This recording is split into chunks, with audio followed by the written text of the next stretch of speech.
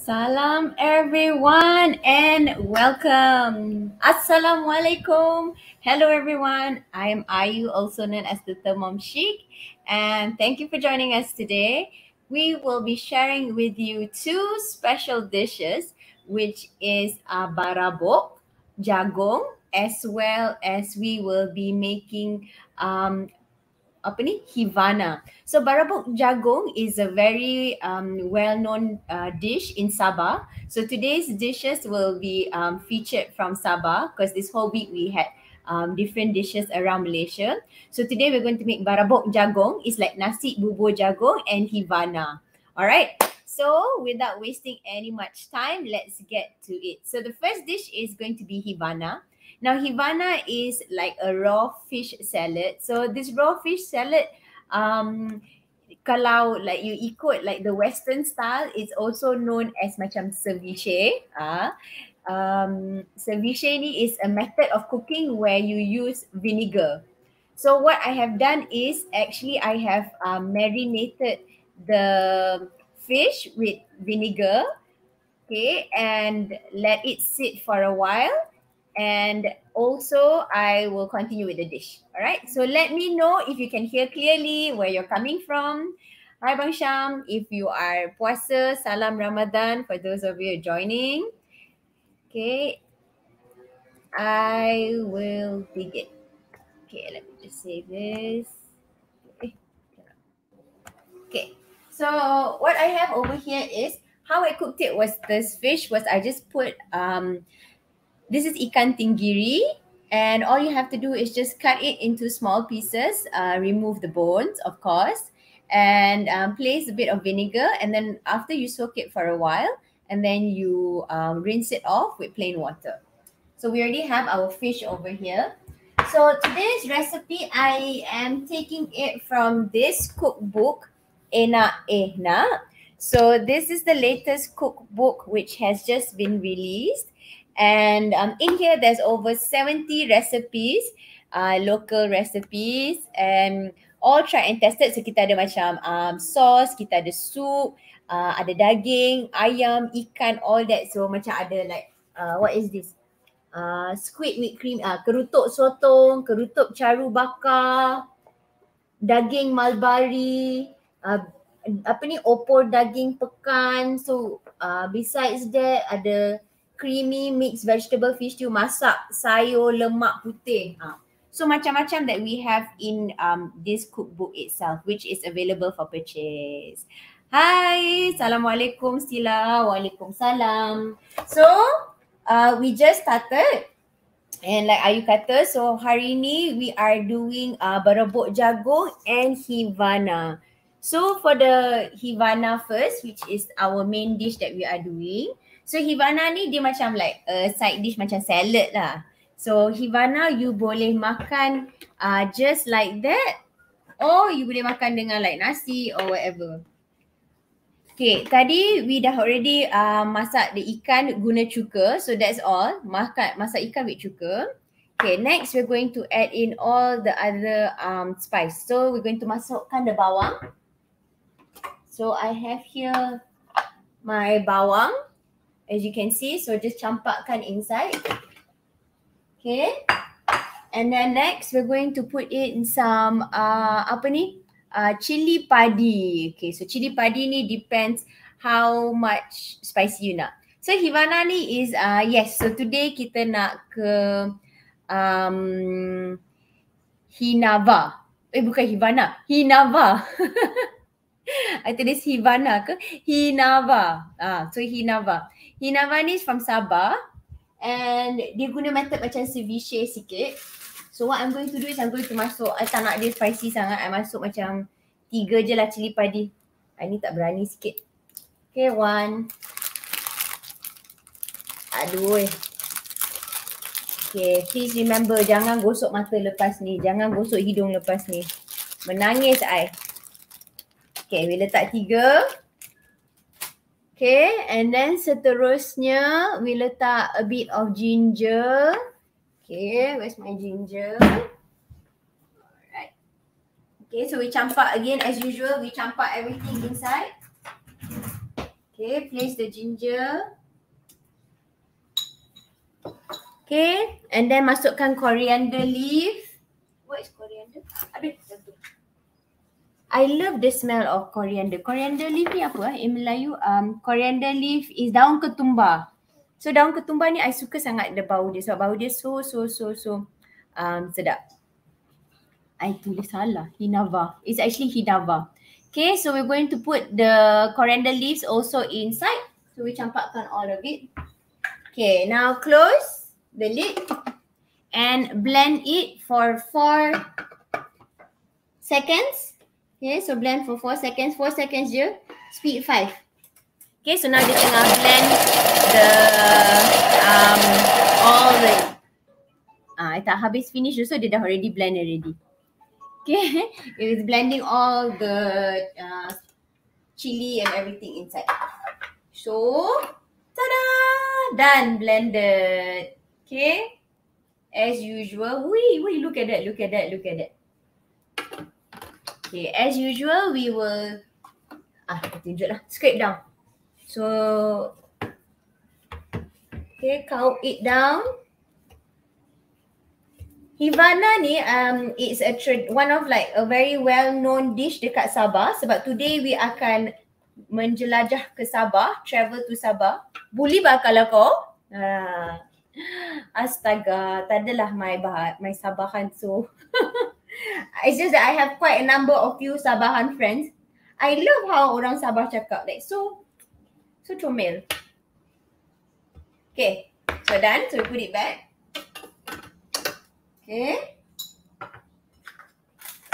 Alright, next dia suruh letak the ikan. So we put in the fish. So this fish just now we already rendam it in cuka. Dia fish mentah tau. So dia ikan yang mentah, you just rendamkan dalam cuka and it will actually masak. So this method is actually called, kalau Western they call it ceviche. Whenever you, because of the, I don't know lah, I think citric acid ke apa yang akan buat dia masak. Okay, next we akan masukkan the bitter gourd. So this bitter gourd, kejap, let me buangkan the air. So this peria, kalau you tak nak dia too bitter, too pahit, what you can do is add a bit of garam, let it soak for a while and then you bersihkanlah with air. Okay, so I'm going to masukkan the bitter gourd. Sepatutnya you masuk mangga, green mango, tapi every time dekat traffic light, kejap I nak cerita, tapi kejap I nak letak the red chili dulu. Okay, letakkan the red chili. Okay, ada letakkan, this is my chili merah, masukkan chili merah. Okay, chili merah, masukkan the lime juice. Okay, masukkan the lime juice. Okay, I tak perah the lime juice, so I'm just going to perah it here itself. So perah the lime juice. Oh, perah it. Okay, ada biji pun ada biji lah. Okay, you need all the lime juice. Actually boleh je you just nak campak kat dalam, but it's just that sebab dia nak blend, so I tak nak the kulit-kulit all to be inside there. Okay, after you letak the lime juice, letak a bit of sugar. So I ambil a bit my sugar. Where's my gula? Okay, ambil the gula. Okay, letak a bit of gula inside. Okay, and a bit of garam. Okay. Wow, everything campak inside here. Okay, and then garam. Okay. Alright. Next, we are done. So now tutup. And 30 seconds. Okay, so 30 saat. For 30 seconds. No temperature. Reverse speed and spoon. Okay. So that's it lah. Tak habis cakap. Also tadi pun dah habis. That's it. Kejap that's it. Cepatnya masak. So for those of you yang macam nak makan healthy, this is a good healthy dish sebab dia macam salad and then at the same time dia ada ikan. So makan sekaligus lah, ada ikan and the salad. Tak perlu like banyak-banyak sangat. Baru je nak cakap tak sempat again. So actually I nak cerita tadi pasal my mango. Kan every time when kita dekat jalan, dekat traffic light, biasa I don't know lah, tapi dekat KL banyak yang dekat traffic light dia akan ada this adik yang akan jual this mangga. Mangga yang tak masak sangat lah. And then you cicah dengan the asam kan. So today I pergilah merata-rata cari that adik tu tak ada. Macam mana I nak masukkan in here, so tak jadilah masuk. And dengan itu our Hivana is Hinava. Sorry. Maaf bah. It's Hinava, bukan Hivana. I terfikir-fikir nak pergi Havana. So anyway, so it's Hinava. Okay, tuan-tuan puan-puan sekalian, it's Hinava. Janganlah ikut I. Hinava. Hey. So Hinava kita dah siap. What I'm going to do is letak in the mangkuk and biarkan dia for like setengah jam dalam cling wrap. Okay, so you just like this lah, take it out. Oh, macam best je lah. Ni macam kerabu ni, best nak makan. Dia ni mesti ada macam manis, masam, pedas. Fuh. Bahayanya. I meliuk kat sini. Boleh. Terliuk I. Okay. Alright. Dah. Bersih. Settle. Finish. Kalas. Okay. Letak balik. Okay. So this is how it looks like. All dah campur aduk. Only thing is I sedih my green mango tak ada. Okay. So Hinava kita dah siap. What a fast and easy, very healthy dish. Serious healthy sebab dia dah ada ikan, dia ada sayur in it. Memang I rasa complete lah. So now what we do is you can wrap it up in cling wrap. Jangan my cling wrap. Okay, and biarkan dia masukkan in the fridge for 30 minit sebelum kita makan. So just nice lah. It's more than 30 minutes sebab buka pun like quite a while from now. Okay, so I cover macam ni. Masukkan dalam peti sejuk.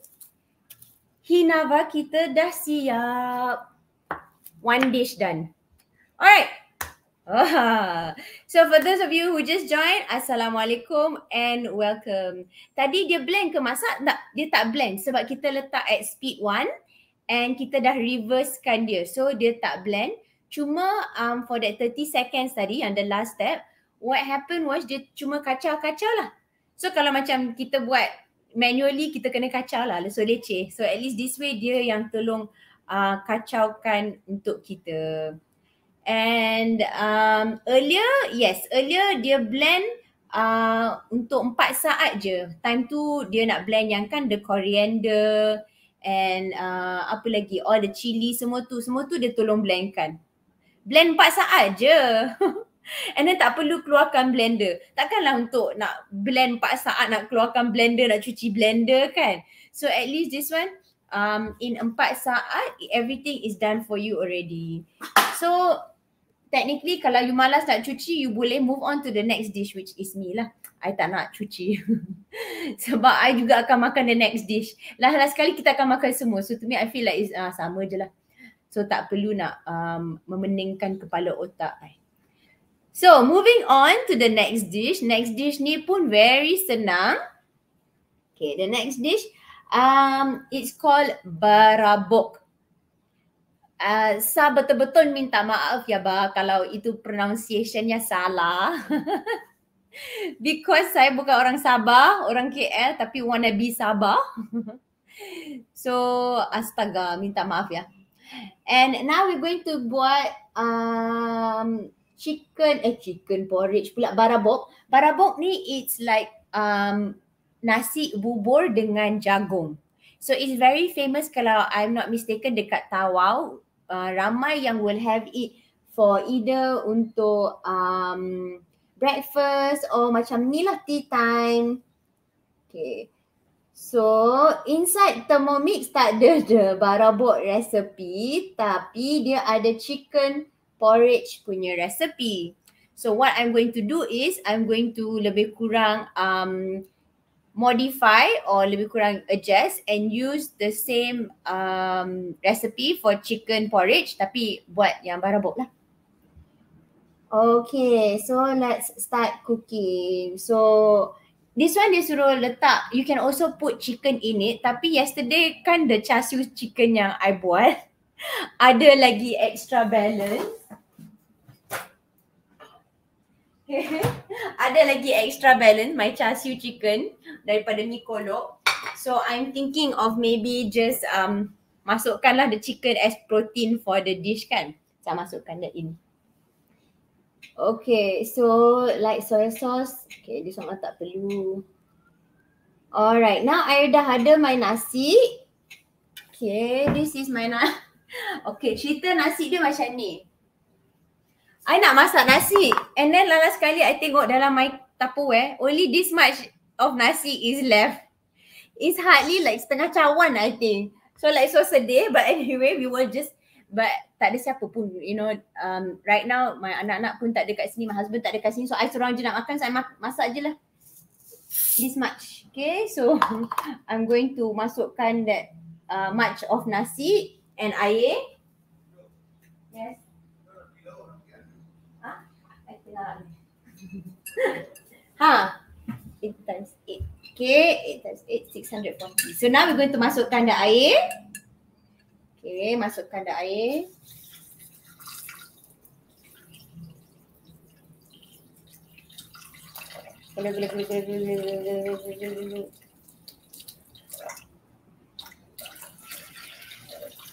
Okay, banyaknya. Cepat. Oh, the chili smell. Okay, masukkan the air dan. Okay, next. Alright, so at this point of time, let's just say kalau kita nak masak telur, I can always letak the biji telur dekat atas also. So sometimes you know macam you nak buat porridge or anything, nak letak telur, you boleh letak kat atas. Tapi Barobbok dia tak guna that one, so tak perlu. Okay, and we akan masak. But before that, let me see apa lagi yang I nak letak. The ingredients that we need, lepas ni it's just basically the jagung lah. So nanti we masukkan towards the end. So let it masak for us. Okay. So right now lebih kurang 16 minutes or maybe I akan kurangkan the time sebab nasi I tak banyak. At temperature 100 degrees, that's the boiling temperature. And what it's doing is dia tengah masak the nasi. So at this point of time, dia bolehlah buat apa-apa je yang you nak. Okay, setengah orang cakap boleh je masak dekat the atas api, the stove, bubur. Memang boleh. Cuma what I realise is when you masak the bubur atas the dapur, kadang-kadang if safety wise, if your children ada, then macam tak selamat. Sebab anak-anak kan dia suka keluar masuk the dapur. Sekali dia pergi main dengan the dapur, dengan the pot is dangerous. And then on top of that, I also realise macam you masak and then you lupa that you tengah masak sebab kan bubur tak perlu masak lama. So you just like masak and biarkan. Sekali tu masak biarkan, habis, air tak ada, kering, or you akan terlupa. So lama kelamaan nanti takut nasi yang sepatutnya jadi bubur, nasi jadi terbakar. Okay, so reverse means what it means basically is sebab biasa kalau guna Thermomix kan dia ada dia punya blade. So how it works is two ways. So biasa it akan go clockwise, so arah jam. Bila dia ikut arah jam, that's the time yang dia akan macam chop. And then bila dia ikut arah lawan jam, that's the time yang dia akan kacau saja. So every time when kita tengah masak something yang kita tak nak tak nak dia hancur, then kita akan reverse blade. So macam tadi untuk the Hinava, betul? Yes, I got it right. The Hinava. So untuk the Hinava tu, what happened was kita guna reverse blade, that means terbalik, so that dia tak potong the apa ni, the ikan. So ikan dia akan diselamat. Ikan dia akan selamat. Okay. So bersama Kempen Kumpul dan Menang bersama Ola Oli, we are giving away one Thermomix for free to one lucky winner. But besides that, we're also giving away other goodies. We have Young Living products, we have Chipella shoes, dan RM1,000. So RM1,000. All you have to do is get this cute little box. So Super Ola, you can get this Super Ola Emu B. Okay, it's a delicious yet nutritious vitamin for kids, and it's chocolate flavor. Dia macam chewable. So chewable ni tahu-tahu je lah, macam ada this famous punya Horlicks. Macam Horlicks sikit. Sedap sangat. Tapi this one I know is much better sebab it has ada yeast beta glucan, ada elderberry extract, ada multiflora honey, ada colostrum and multivitamin. So it's a much healthier option to chew on. Now what will you get when you purchase the Ola Oli punya set? Okay, let's open it here. So in conjunction with our Safe Travel, Jom Mengembara, so this is the Boost Immunity for Kids punya set. It's limited edition. So make sure you get it. Okay, dalam here, wow, look at that. We got so many goodies. Okay, let's show you what you have. So first you have our brochure. So it explains the benefits. So the benefits is that basically like now kids have started school. It helps to build up block immunity. It soothes skin irritations, strengthens the respiratory system, and toughens the digestive system. So all this has been Dr. Shasha, who is the principal audiologist and founder of Ola Oli, a certified doctor. So she has come up with this amazing health supplement for kids. Especially like time sekarang, memang we kena stock up on the health supplement. Okay, and then you will get this card. So you kena kumpul all the 6 characters, and then you boleh stand a chance to redeem and be our lucky winner to get one Thermomix for free. Now this is open to everyone, ya.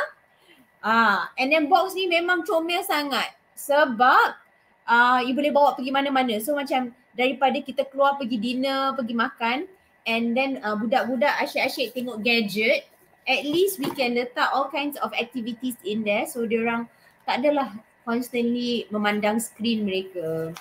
So you kena kumpul all the 7 characters. Mentang-mentang I dah dapat 1, so I need another 6 more. So you have to kumpul all the 7 characters, and then join our Telegram group as well as our IG. And from there, nanti you upload lah. You upload the picture yang you dah complete, and we will have a lucky draw, and we will give you this Thermomix worth 6,988 for free. Siapakah pemenang yang bertuah yang akan memenangi Thermomix ini? Kita lihatlah nanti. So the contest akan berlangsung sehingga bulan 6, bulan Jun.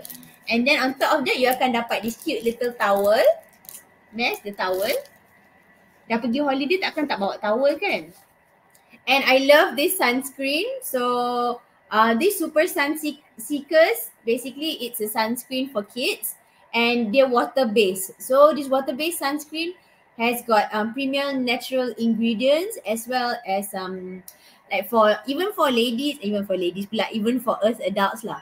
What we need is hyaluronic acid, which helps untuk keep moisture in our skin, so that kita tak nampak tua cepat sangat lah. Awet muda. And also dia ada glycerin that retains moisture for skin, so dia prevent dryness and skin damage. So allantoin and aloe vera also ada dalam dia, so this will help to suit your sensitive skin. So basically dia ada broad spectrum of OVA and UVB, so provides maximum protection. Kan selalu kita dengar UV kan. So all this all provides protection. So you get this for free juga when you purchase the Super Ola Immu-B.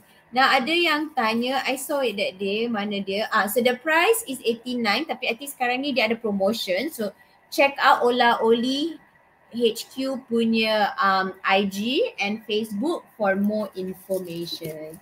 And ada one more lagi. So we have this cute little super gigi children's toothpaste. Dia ada strawberry with xylitol and rock salt. So it's cute and I love the packaging. Tengok cute tak? So make sure you collect all of the characters and you get this box sebab dia limited edition. Okay, so right now our chicken porridge is still tengah cooking. Now what we are doing here is masak secara did I just say my chicken porridge? Sorry. Our Barobbok is tengah masak. So what we're doing here is tengah masak secara guna cookie do punya menu. Tadi Ayu masak guna manual cooking sebab ada cookbook. So cookbook tu akan ajar macam mana nak masak. And then for those yang pandai masak, then of course lah you akan buat manual cooking. So manual cooking ni dia akan ikut 3 je lah. The time, the temperature and the speed. So after lama kelamaan, once you dah guna the recipe in the Thermomix, then you dah dapat the feel. Dan macam-macam recipe. Recipe Cik Nom lah, Aziz Kitchen ke, Chef Wan ke, apa-apa, Khairul Amin ke, siapa-siapa ke, Gordon Ramsay. Any recipe that you come across, you can always switch it and modify it to be used in the Thermomix. Now, why would you want to cook in the Thermomix? Simple je. Because when you cook dengan Thermomix, it's not only a healthier option, it helps you save your cost and your money. It also helps you to create less mess in the kitchen because everything is just done in the Thermomix itself. It saves you a lot of time because time is precious. So, and then selain daripada tu also, kita dapat masak secara healthier sebab as you can see macam tadi pun Ayu tak masukkan minyak, we nak kurangkan makanan yang tak berkhasiat. So this way we focus more on eating healthy. And ada lagi, and at least anak-anak kita pun boleh belajar cara nak masak. Selain daripada tu juga masak sekarang semua orang boleh masak. Orang yang tak erti masak sekarang ni tengah ajar orang lain masak. That is the most incredible thing. Tak pernah, seriously, if you bagi tahu I like not even like 3 tahun lah, like 3 years ago pun you cakap macam wow, Ayu akan buat live cooking show, ajar masak macam-macam. Memang I akan gelak. It won't be masak apa hari ini, it'll be masak apa tak jadi hari ini punya program. Guarantee. So macam tadi pun I pergi jumpa my parents and then my kids bagi tahu, you know this time masa Ramadan, Mama cook all kinds of things. Dia masak laksa Johor, akok pandan, bihun sup utara, cendol. My mom was like, you sure your mother masak ke dia beli? Sampai hati mak. Tapi your mother knows best kan? Sebab mak I memang lahirkan I and memang I dah lama dah tinggal dengan my parents. So it's kisah benar ya. Nah, sekarang ni I dah boleh mengajar, boleh kongsi ilmu cara nak masak pula. So I can roughly tell you the do's and don'ts lah sebab I dah banyak belajar daripada kesilapan. Sorry. Sebab I nak tergelak. Okay. So we ada nasi bubur untuk dimasak. So bubur Barobbok ni from what I did my research is daripada I think Tawau. And it's quite well known in Sabah. So since today kita menjelajah ke Sabah, I decided to share with you this recipe. And secara kebetulan, as I said, this whole week, semua resipi yang Ayu masak, tak tipu sebab bulan puasa, semua first time buat, okay? So I just mengharapkan the Thermomix tidak menghampakan. That is it. And I know majority of the time memang dia tak akan hampakan lah, unless kalau you you berlaku curang terhadap the recipe, then there's a possibility. Tapi if you dah pandai masak and you nak modify, it will also menjadi because you dah pandai. Tak apa, I tak pandai, so I mengaku.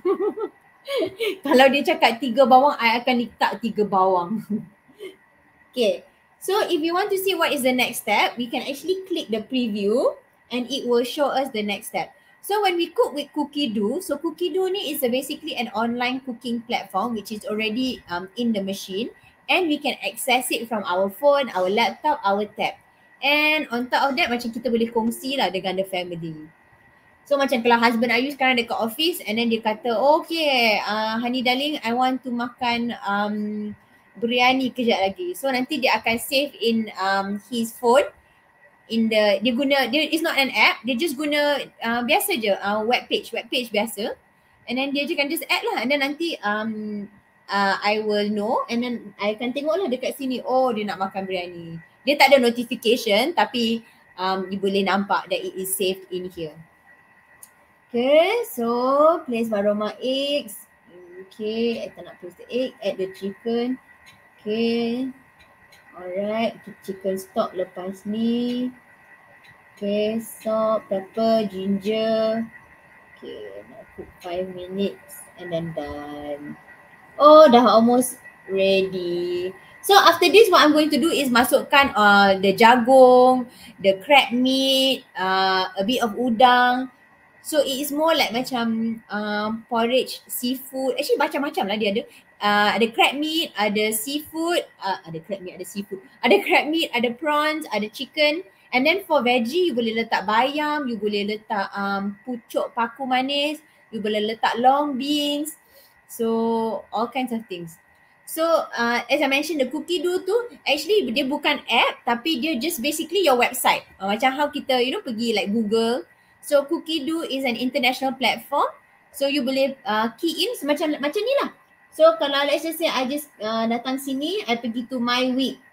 Nanti dia akan tunjuk, okay Ayu, this is your whole month. Apa you nak masak for this whole month? Then dia akan keluar. There, nampak? Tak nampak Okay. So it will show you lah. Okay, there nampak ada. Okay, I already put in. So dia ada shallot oil and then ada strawberry jam. Yes, Ayu nak buat strawberry jam.